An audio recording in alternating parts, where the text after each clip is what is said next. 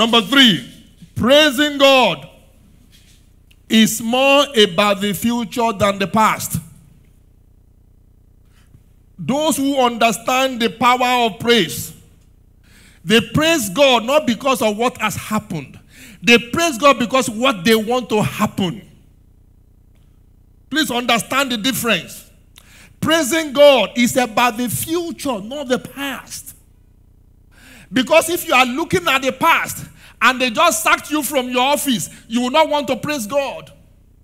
If you are looking at the past and you don't have money to pay school fees, you may not want to praise God. But if you are focusing on the future, that there is a God in heaven that can take care of you, you will praise him. Paul and Silas praised God, not because of the prison they were in, but because they know there is a God in heaven that can set them free. Do you understand? Praising God is about the future, not the past. So if you are going through a crisis and somebody is asking you, you are still praising God, tell them I am praising him not because of what I have gone through, but because of what I expect from the Lord. A good example is Job. Job chapter 2 verse 9 to 10. Job 2 verse 9 to 10, if you can put it on the screen. Job lost everything anyone can ever lose. He was reduced to nothing. He lost his business. He lost his property. He lost his farm. He lost everything. And then he lost his health.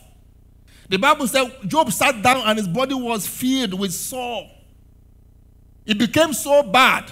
The wife of Job said to him, verse 9, you can see on the screen, this man, you still retain your integrity. With everything that you have lost, your business has collapsed. All the houses you ever built in your life, every one of them has collapsed. All your children are dead. All, not some, all. Your children are dead. You are still praising God? The wife said to Job, curse God and die. That was the advice the wife of Job gave Job, because she was looking at the past. Job answered her and said, why do you speak like a foolish person? The God we serve is a God of seasons, times and seasons. If you are a real mature Christian, when you are going through difficulty, ask God to show you the benefit of that difficulty.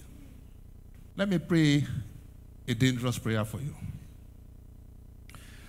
Where there is a bigger thing for you, where there is a bigger thing waiting for you, the grace to allow the doors of the present to close, may God give it to you in the mighty name of Jesus.